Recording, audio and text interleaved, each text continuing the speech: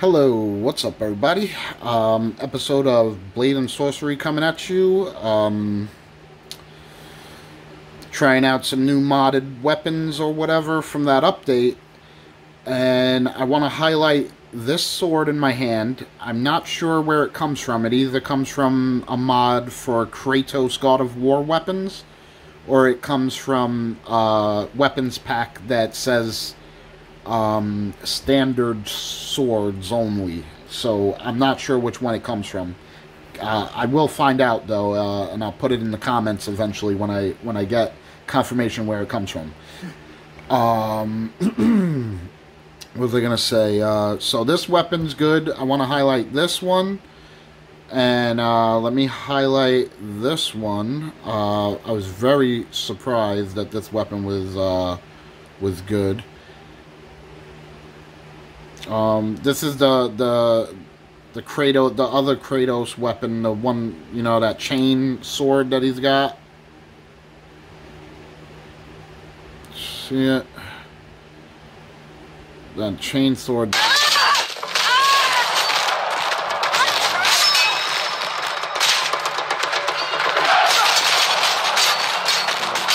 That one's okay. I mean, that one's not on my top list. That's not one of the ones I want to highlight. I just wanted to show it real quick.